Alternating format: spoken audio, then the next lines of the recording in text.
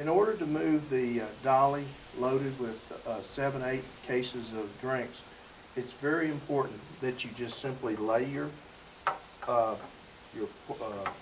handle close to this. As you can see, it has straight fingers that go inside. You don't even have to look at it if you locate it by feel.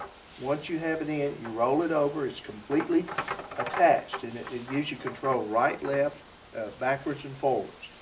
As I pull this, I should be 2.5 to 3 feet away. I pull it out, I stabilize the top, and I push it back in there. Or I take it to wherever I want to go. I can turn, move it to the other side. I can place this exactly where I want it to be.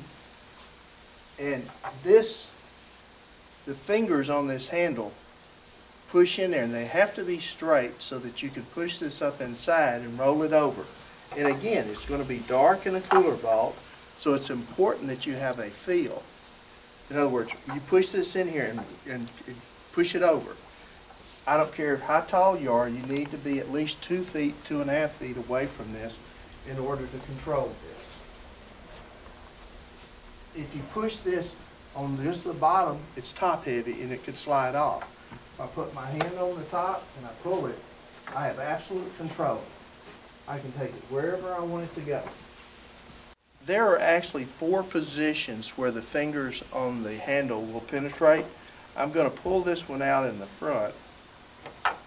I lock it in. I always make sure it's free before I pull it. I pull this out. Now, for whatever reason, I want to grab it on the side, okay? So I'm going to come over here and do the same thing to the side.